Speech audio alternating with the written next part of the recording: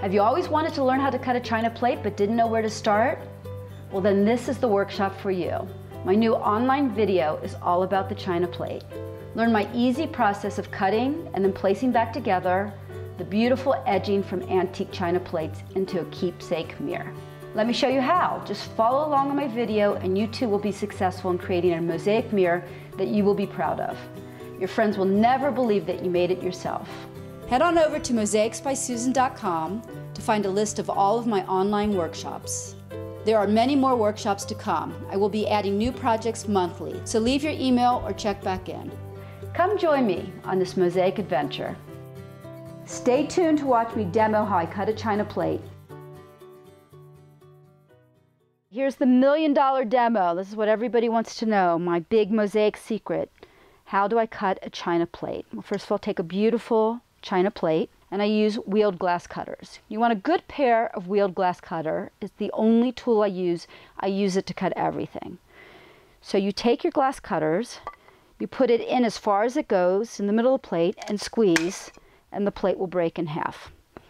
Now most people think that the next step would be to cut here, especially because I want a piece about this size. It won't crack in half.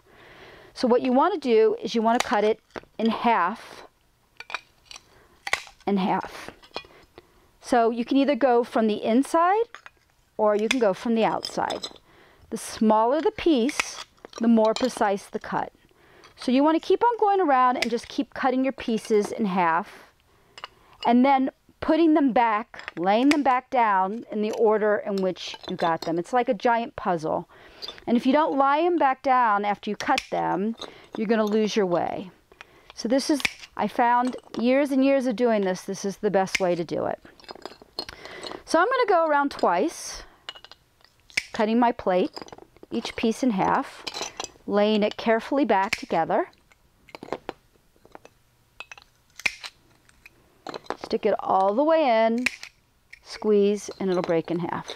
Okay? Now there's a beautiful motif in the middle that I'm not going to use for the mirror because I got the mirror in the middle, but I'm going to use another time. So I'm going to tape it back together as I cut it. The piece I'm most interested in is this little edge. On the edge you'll see there's an indentation. So I'm going to put my cutters right here. It can either be on the front side or the back side, and cut right there. Then I get the extra piece. I'm going to go around. I'm going to cut right there, that ridge, and I'm going to lay all my pieces back together.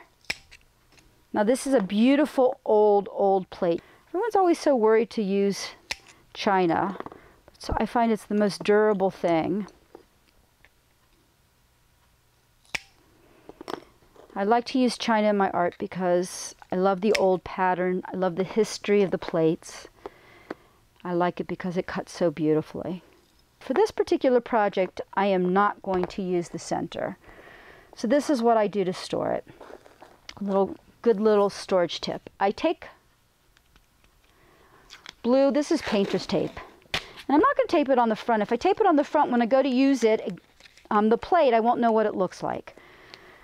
And I start sticking my plate back together right on the tape. And it's a great way to store your unused center. Keep it with your stock of treasures so that you can use it for another piece. Voila! You got the center all taped, the edge all ready to use, and that's how you cut a china plate.